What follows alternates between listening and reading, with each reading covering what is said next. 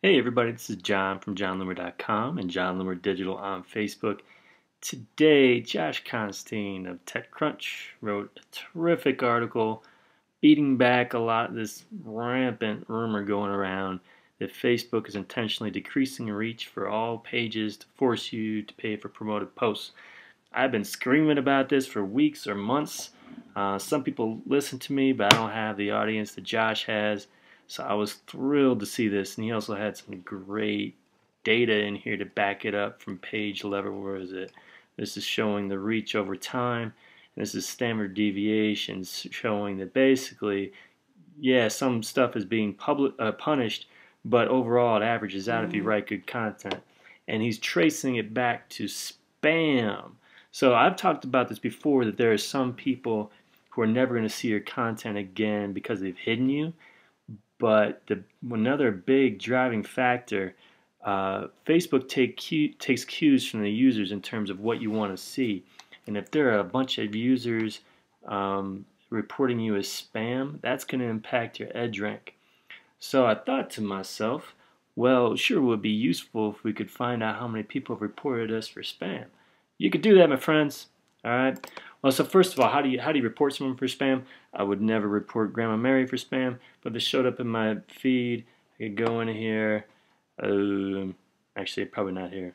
Sorry. I go in here, click on this thing up here, and click report story or spam. I could also click on her page and go up here, report page. I would never report you, Grandma Mary, but then I could indicate that it's spam. And I'm guessing it probably doesn't matter what I put in there. So I wanted to show you that first of all, and then so let's go to my Facebook page, and so I can show you exactly how it is you find out how many people have reported you. So within your insights, click see all, export data. Now, I highly advise you pull both page level and post level options. You really try. Let's just do the page level, because this is going to collect everything. This would be all the people reporting you for spam on individual posts, as well as people reporting you for spam from your page itself. As I just showed you, both of them can happen. What I would do is go back 5 months-ish, as much data as they can pull in. I generally go about 5 months because that tends to be about their limit. So his post level, but yeah, let me go into the page level. So there are a couple of ways you can go about this. Here's a formula. You can just type it in right in the front, the top A1, the sum daily negative feedback user, blah, blah, FF. So it's in the F column. As you can see, over the last 5 months, I've had 34 unique users reporting me for spam. Out of close to 7,000 likes, I wouldn't consider that to be bad. I don't really have a point of reference, but I'm going to assume it's not bad, which is why I have not seen a big change, and really any negative change in reach and engagement overall. But the next thing you can do is go ahead and search for this spam underscore, search within workbook.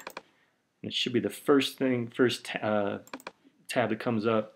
You'll know it's daily number of people who have given negative feedback to your page by type unique users. This is one you want to find out. And I just go to the bottom. This is just, again, the second way you can do this, and do a sum of FF, and that's how I got 34. When I did the post level, I got 24. It's about the same. But again, this 34 keeps into account also people actually went to your page to report you as spam. Try not to take it too personally, but again, if this number is really high, it's a high percentage, that is absolutely something you should be looking out for. If you've seen your reach is dropping dramatically and you find that you have a lot of people reporting you for spam, that is probably why. All right, so for more, I'll always be following this important information that comes out about Facebook, teaching you the new and true ways to stay on top of it. So make sure you like my page on Facebook at John Loomer Digital, or read my blog on johnloomer.com. Thanks.